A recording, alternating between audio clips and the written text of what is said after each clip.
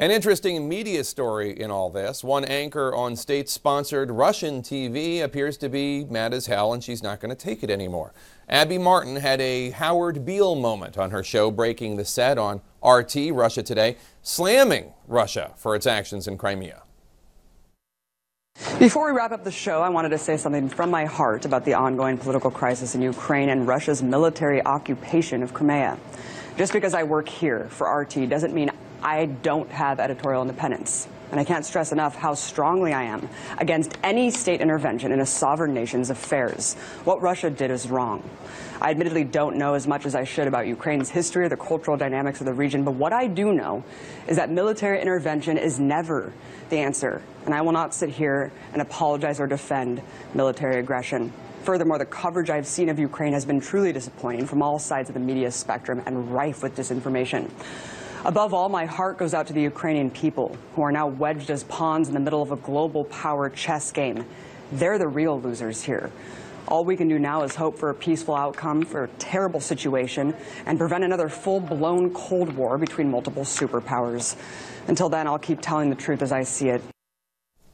Anna Koren is in Simferopol, the capital of Crimea. Anna, this story is just beginning in many ways. What can you tell us about the possible ramifications of Martin's comments?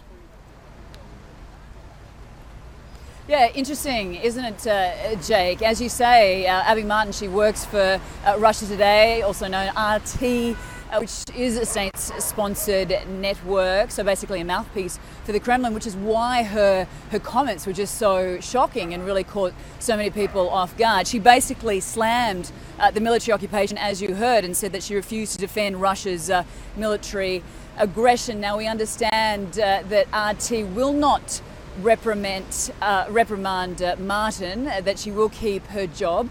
Apparently they did offer her a reporting assignment to here at Crimea to see the story firsthand. Apparently she has refused that.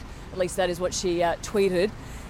So where does it leave Abby Martin? She still has a job. She's allowed to voice her concerns. She certainly has an interesting background. She is a 9/11 truther. She believes that America was complicit in the 9/11 attacks, and not surprising, she has gained a great deal of support, certainly from journalist Glenn Greenwald, who we know is that journalist who broke the story on Edward Snowden and the NSA spying claims.